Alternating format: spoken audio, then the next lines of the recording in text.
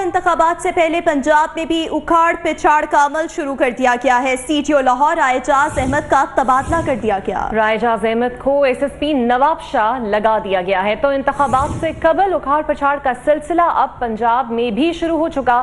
CTO Lahore राय इजाज का तबादला करके उन्हें नवाबशाह में तैनात कर दिया गया है। एडिटर ब्यूरोक्रेसी कैसर खोकर हमारे साथ मौजूद होंगे, उनसे मजीद जानेंगे। जी कैसर खोकर, तब्दीलियां यहाँ भी शुरू हो गई?